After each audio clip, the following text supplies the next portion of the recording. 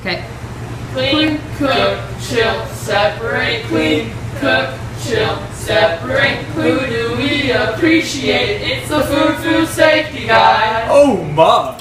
According to the FDA, you should wash your hands before and after handling raw meat for 20 seconds with warm soapy water. Consider using a paper towel to wash your surfaces instead of cloth towel because cloth towels can hold a lot of bacteria. Oh my! You should use a food thermometer to make sure your food is cooked all the way. According to the FDA, beef, pork, and lamb should be cooked to an internal temp of 160 degrees.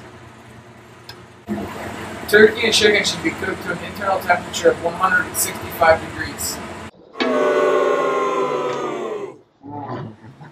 Freezing meats activates microbes and keep your food fresh. Number 5, food at room temperature, such as on countertops.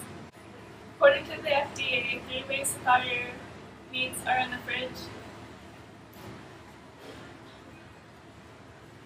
in the microwave, or under cold water. According to the FDA, you are supposed to separate your meats from other foods to prevent cross-contamination. Make sure to use different utensils between each food and especially use different cutting boards between meats and fresh food.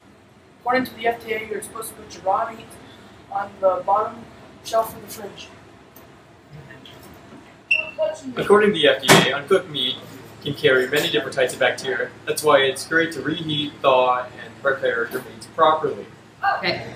Clean, cook, chill, separate. Clean, cook, chill, separate. Who do we appreciate? It's the food safety guy. Food safe.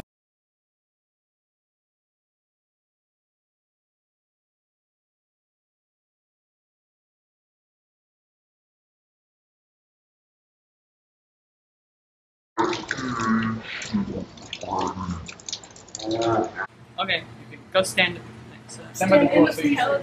Stand in the freezer. In the freezer.